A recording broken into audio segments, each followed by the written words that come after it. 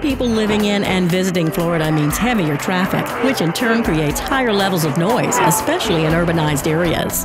One of the ways the Florida Department of Transportation, FDOT, addresses highway traffic noise is by building a noise barrier, commonly referred to as a noise wall. A noise wall effectively reduces the audible levels of traffic noise to affected properties, and many factors are taken into consideration to determine if a noise wall should be built. Sound is measured in decibels based on how the human ear interprets sound. For highway traffic noise, an adjustment is made to approximate the way an average person hears. This is called the A-weighted frequency scale. The level of highway noise is determined by several things: the volume and the speed of traffic and the number of trucks in traffic. FDOT performs a highway noise study when one or more of the following conditions exist. A new roadway is being considered, new travel lanes are proposed on an existing roadway, and/or an existing roadway alignment will be significantly altered.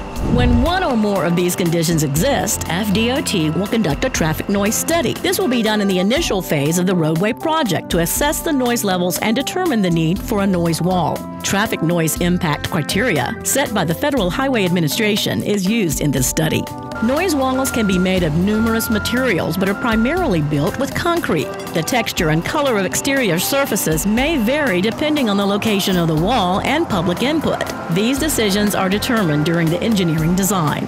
In Florida, noise walls range from 8 feet to 22 feet, depending on the landscape or terrain conditions. The noise study process is designed to determine the most effective height to reduce noise and minimize the cost of construction. Noise walls can significantly reduce noise in nearby neighborhoods where there may be homes, schools, parks, and businesses. If the noise study determines a noise wall is needed, FDOT will contact residents and business owners to ask for input about building the noise wall in their area. As they say in the business world, it's all about location. Noise walls must be built in the roadway right-of-way outside of the clear zone, generally about 5 feet from the edge of the right-of-way.